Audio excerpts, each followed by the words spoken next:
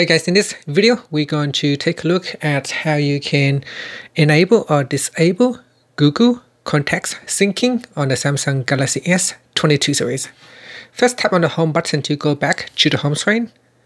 And from the home screen, swipe down at the top and tap on the settings icon. In settings, you want to go down and tap on accounts and backup. So I'm just going to close that, tap on accounts and backup. Then in here, we tap on manage accounts. Next, tap on your Google account that you want to sync, and then tap on sync account.